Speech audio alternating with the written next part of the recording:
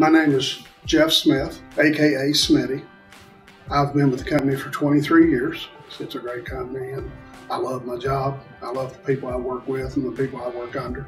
I'm seeing growing volume as far as transporting LP gas. We seem to be transporting a lot more than we did 23 years ago. The equipment has come a long way since I started. I think I have a really good relationship with the customers that I take care of. We know each other on a first name basis. They'll call sometimes when the weather's bad and they'll just check on me and say, hey, I'll just check, see how you're doing.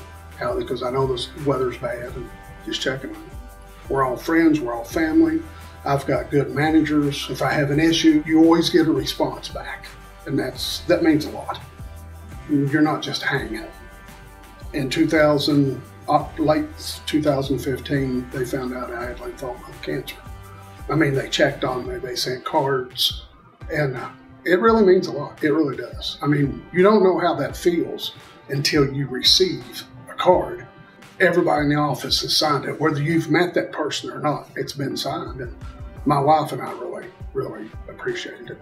After a chemo treatment, I don't feel good for a couple of days, and Dustin or Taylor or my APC or whoever it is will say, sure, take the time off you need. Get the number one is you, Smitty, to get back to work. And that means a lot, a whole lot.